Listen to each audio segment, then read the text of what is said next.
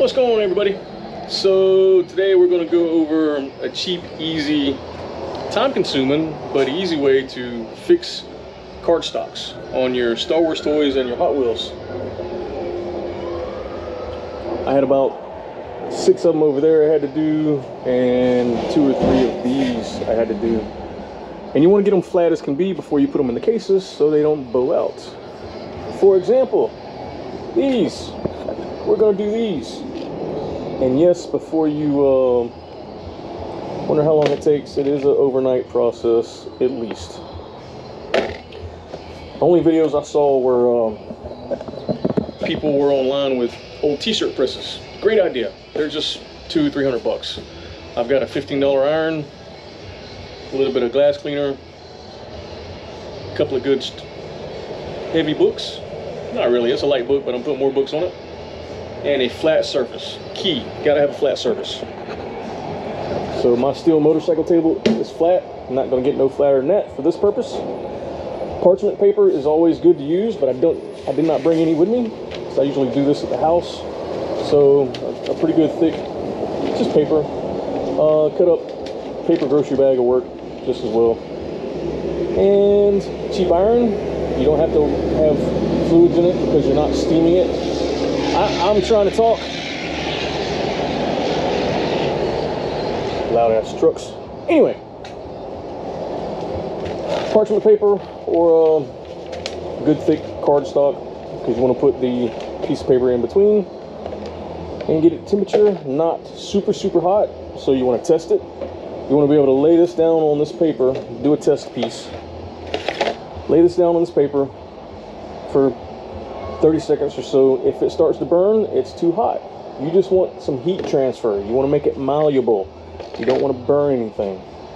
My glass cleaner and my microfiber is just to clean it off. There may be a little bit of moisture left, which probably doesn't hurt the process, but I would not do too much because then you'll get ink transfer, and you definitely don't want that.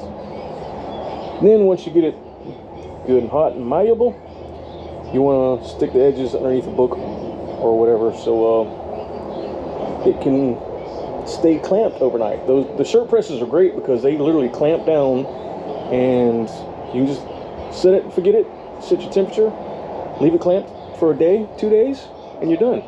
But again, those are 300 bucks. These are $3 to $5 figures currently. Hopefully they'll get to be $15, $20 figures soon. Anyway, I've got about 5 of them over here I want to do before I get more cases to put them in. Yep. So let's put you on a time lapse and you'll basically see how I do it. Here we go.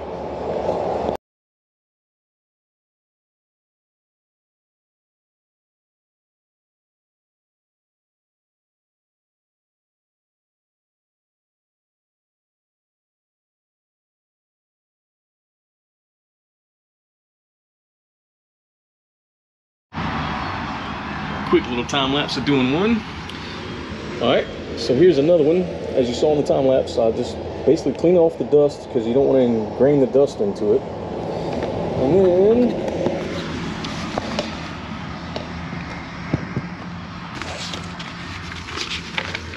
we sandwich the bent parts,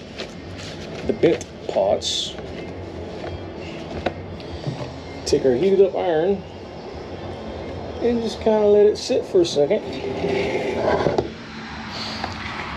You want to keep it off the edges. Try not to get too far on the plastic because you don't want to melt the glue that holds the plastic on, then that'll start separating it. And just essentially iron it, just like you're doing a pair of pants or shirt or whatever. I believe this iron is a little hotter than the shirt press, which is why you want to keep it moving. Keep it moving. Keep it moving, and you can see it's already starting to take effect. It's already starting to work. Anyway, let me go around all the edges on this one, and then we will pick a spot, put it underneath the book. This one had 2 spots, so I used 2 books. This one, I think one will be fine. And that is essentially it. Find the best spot. You can go upside down, right side up, work the edges. Just depends on how much time and effort you want to put into it. Just like this corner. I'm going to do, I can't find my tripod, y'all, so bear with me on the shakiness. I have to order another one and use my GoPro. And quite some time I've been using the old iPhone for my YouTube videos,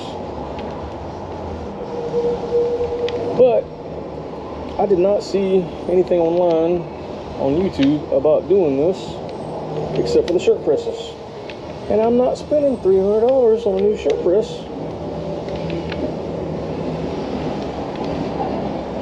for some $5 figures. Anyway, let me put you back on time lapse. Here we go.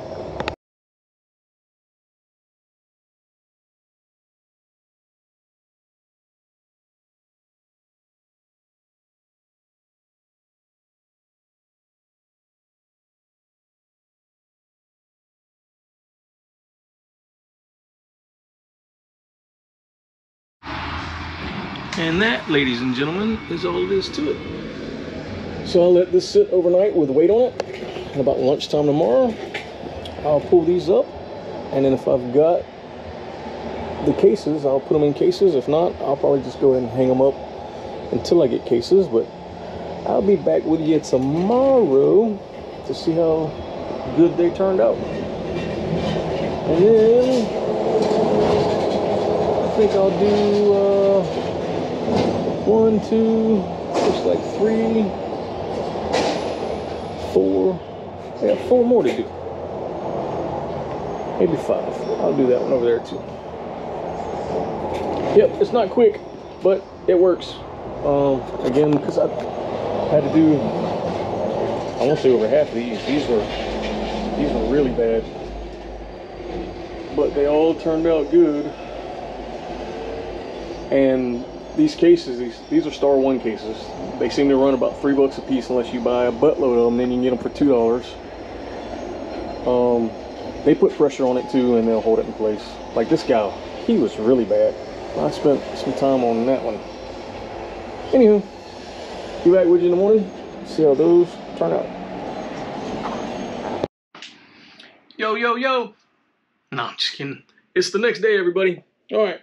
So, could have got something a little heavier than these because these don't really weigh much, but whatever. Let's see how they turned out. Much better. Not folded in 15 different spots. All right. How about this guy? Flat as can be. Yep, now these are ready to be put into the cases, and the cases will keep everything straight. How about this guy?